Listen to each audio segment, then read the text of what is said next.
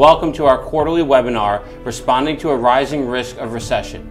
I'm joined here in New York with some of my colleagues, Sam Stovall and Jim Corridore.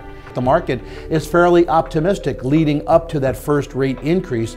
The S&P 500 has done quite well, posting an average single-digit return on the total return or with dividends included. We're going to see good holiday sales. We really tipped the corner a year or two ago in terms of e-commerce being fulfilled by logistics companies.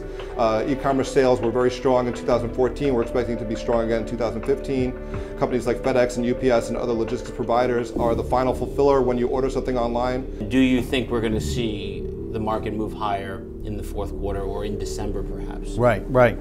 Well, December is by far the best month on looking at all 12 months. So December is the best. When you look to the fourth quarter, that is also the best of all 4 quarters. Going back to World War II, the average increase for the S&P 500 on a price-only basis is 3.8%. And the frequency with which the market rose was more than 3 out of every 4 times.